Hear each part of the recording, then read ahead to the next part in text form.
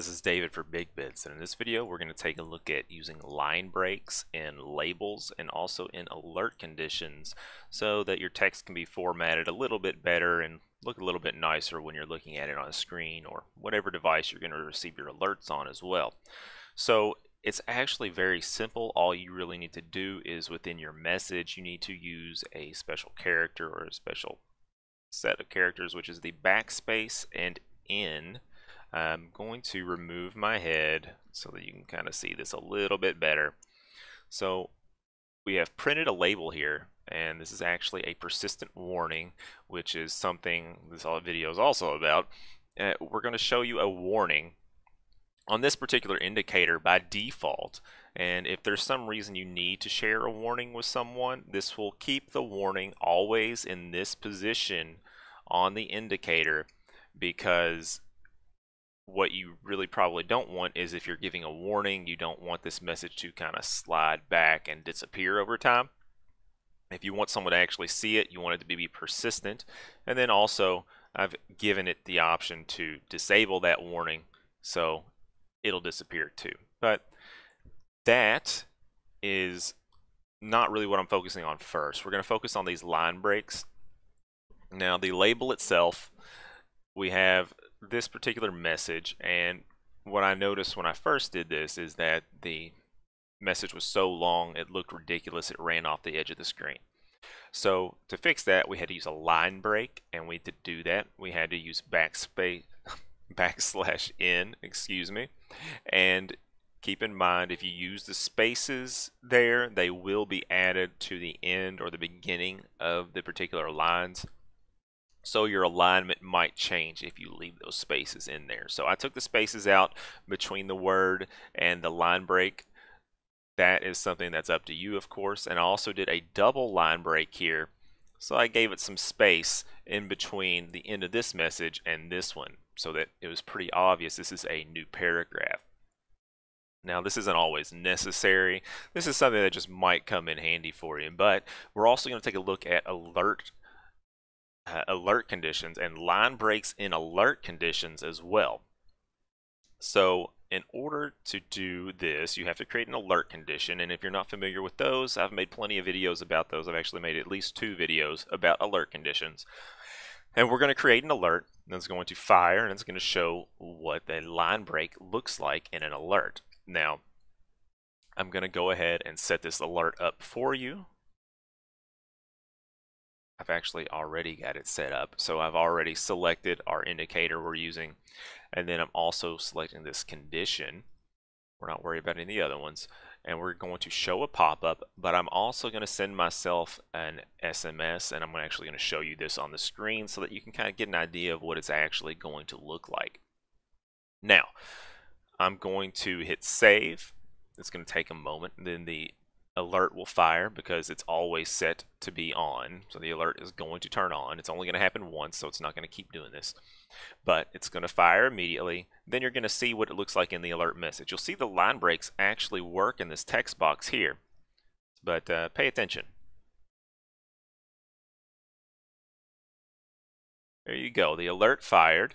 And this is what a line break \n looks like in an alert. Now on the pop-up message here, on this little modal pop-up on your screen, there isn't really any line break actually occurring. I'll kind of mention this to TradingView to see if they can actually fix that. I'm not sure why it wouldn't work, but we'll see. And this does actually work outside of that, so I'm going to bring my head back on here. While that alert is up, I'm going to show you once I change this. Let me hold my phone up to the screen and then we'll zoom in. There we go. Switch to this one.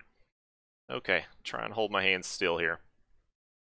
You can see there is line breaks in this particular example on your text messages. So if you wanted to use your line breaks, you can do that, and you'll actually see those in your other messages with your alert conditions. So that's actually pretty cool. Now back to the warning message. The way to do this, and you can always reference this script to get the code for this, but I have an input to show the warning message, and by default it's going to be true. That way, whenever they add the indicator to their chart, they're always going to see the warning message.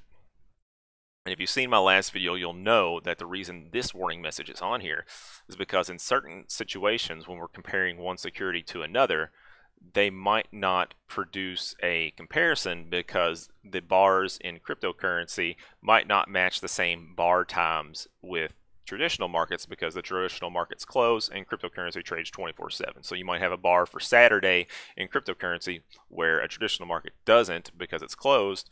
Then you can't really compare those, so it's not going to plot those. So that's the reason why this is showing on this one, and I gave it an input to show or not. I'll show you how we do this. We're just going to use a simple if statement. If our show warning is still set to true, we're going to create this label. We're going to put our message in here, and we're going to set our colors and stuff. If you want to make this stand out more as a real warning, you can do that as well. But the important thing is we always have this set to occur on the current bar index. But if you do not update this, it's either going to continue to print a new label every single candle, and they're going to keep sliding back and you're going to keep printing more and more labels. But the way to fix that is you use the label delete function, and you always delete the one from the last candle. That way, when a new candle starts, this one gets deleted and the one on the next bar index will pop up.